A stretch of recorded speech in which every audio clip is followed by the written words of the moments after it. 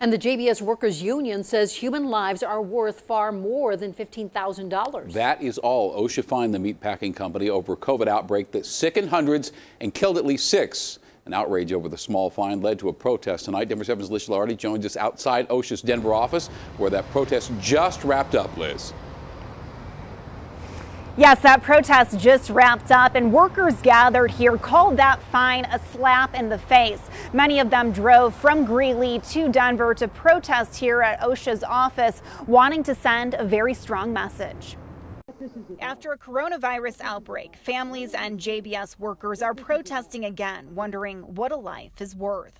Workers at the JBS meatpacking plant got sick. They died. The company was hit with a $15,000 fine. This group says it's insulting, and they gathered outside of this Denver OSHA office to protest. The company never cared from the employee safety. And what I think is, the government also didn't care from the employee. Santwin couldn't be at the protest, but she says the company needs to do more to keep employees safe. Her mom, a longtime JBS employee, tested positive for COVID-19 in March, spent 59 days in the ICU and died. I can't even go.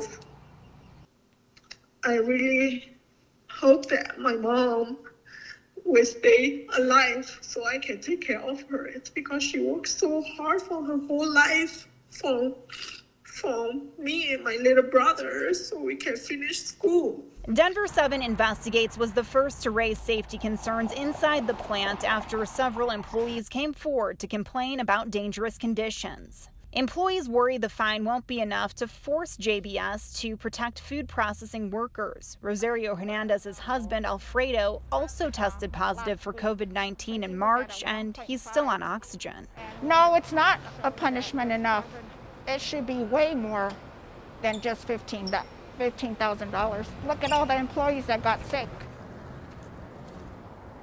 And employees and other people gathered here say this isn't really only about JBS, but other meat processing plants across the country. And they hope that elected officials and OSHA and others in the government will do more to protect these families. Reporting live in Denver, Liz Gilardi, Denver 7. Liz, thank you.